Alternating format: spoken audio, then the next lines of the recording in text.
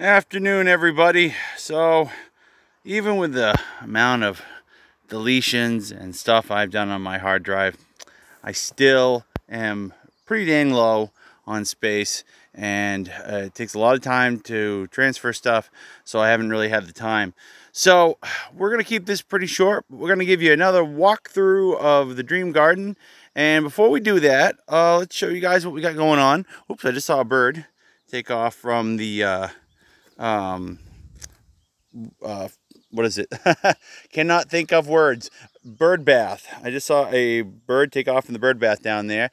I wanted to show you guys the field around me. Here's a lot of the natural wildflowers, and I don't know if you can see it, but we got some tree swallows flying around. It's a gorgeous day out. The field is going to be cut in a couple of weeks, probably to maybe a month.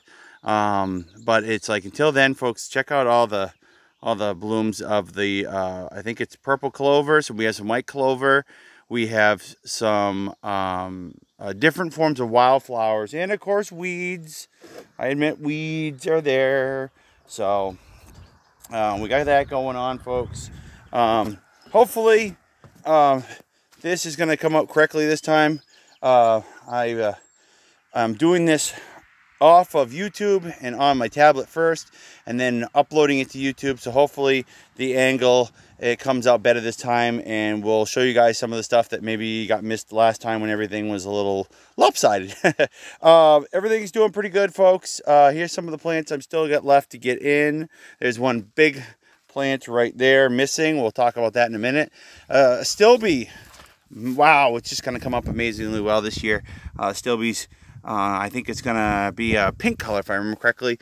The good old Canadian columbine here is doing amazingly well still.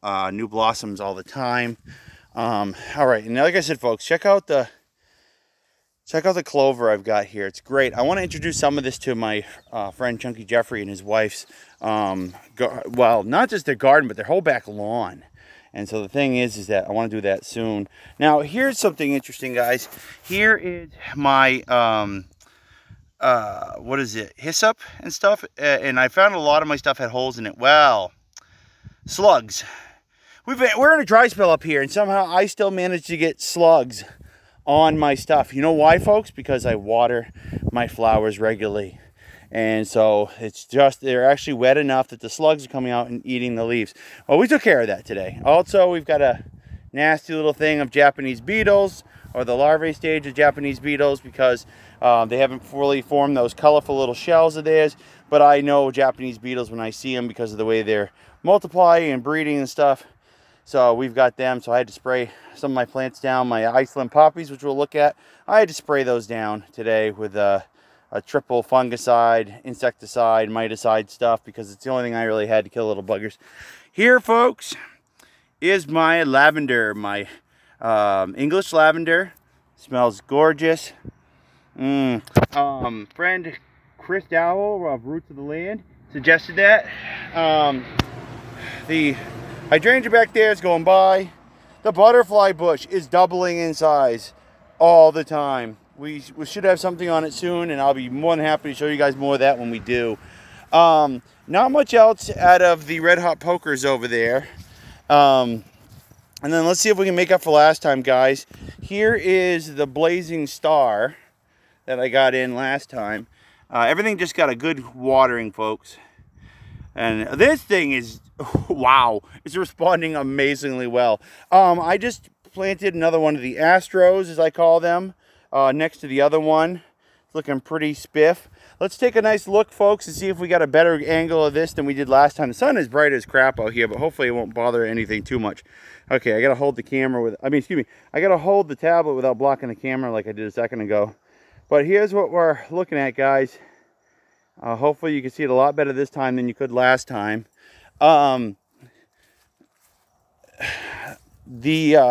dianthus here, check it out, guys. Let me see if I can get right here. Sorry, guys, it's hard to see out here because of the sun glaring off my tablet. Right there, new blossoms. And Get off my thing, you stupid bugs. I'm going to have to spray this one down too, apparently, because when they couldn't get the other ones, they moved on to this. It's the early stages of Japanese beetles, folks. I know those little buggers when I see them because they're crawling all over everything. Now, here's the poppies and stuff, guys. Not as gorgeous looking as they were last time. They're coming by, but they've got more blossoms coming up right here. And this one's doing much better than I thought it would, where it's out way too much in the sun. And there hasn't been much clouds. It's been nothing but bright sun, killing us all practically. Get off me, you horsefly. This one's doing really well, guys. This Iceland poppy, coming in mostly orange.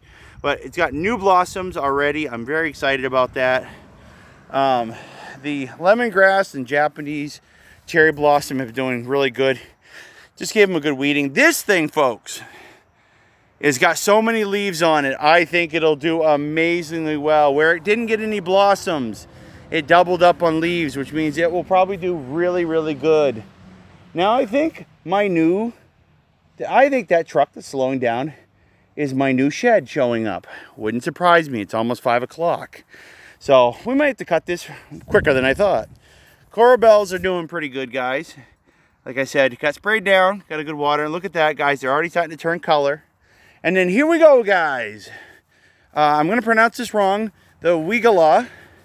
It's pronounced differently, but it's kind of like tomato between gardeners. I just got this in.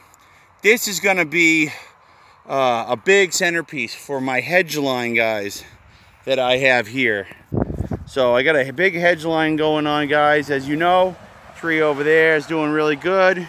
It's growing new bark, yes, from where the mouse ate it over the winter. Long story, guys. But the hedge line here is doing really good, folks. And one last one, guys, before I got to go entertain the boys that are dropping off the shed.